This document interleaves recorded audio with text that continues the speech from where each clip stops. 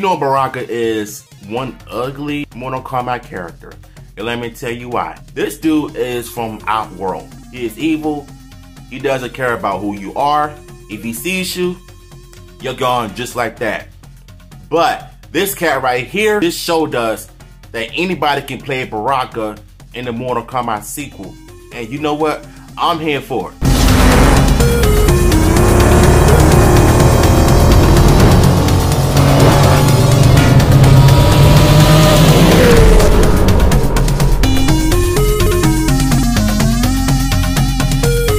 Yo, I'm not gonna lie. When I saw this video, this dude has the potential of becoming the Mortal Kombat 2 Baraka. And I'm here for it. Let's talk about it. Y'all wanna hear something funny? Now just imagine Baraka was born in modern times on Earth.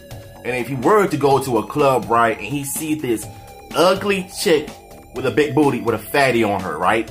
And if he were to get her number, go to her house, get in the buggy naked and carrying on, then once they finish doing the nasty, they'll probably bust all kinds of Outworld nuts on her. Just imagine the two of them having baby and their kids gonna end up coming out deformed and ugly, all confused and messed up, all Baraka's teeth and sharp blades. Trust me, they don't want their kids playing with other kids. They'll probably put you in jail or burn you alive. You know what I'm saying? So, I can never imagine Baraka going to these clubs and talking to these ugly chicks, because you know, when he's ugly, they're ugly.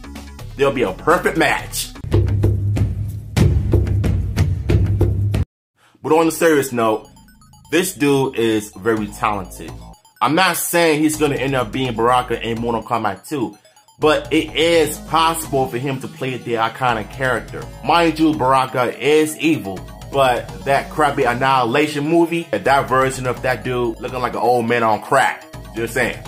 But what y'all thought of this video? Do you think he has the potential of becoming Baraka in Mortal Kombat 2?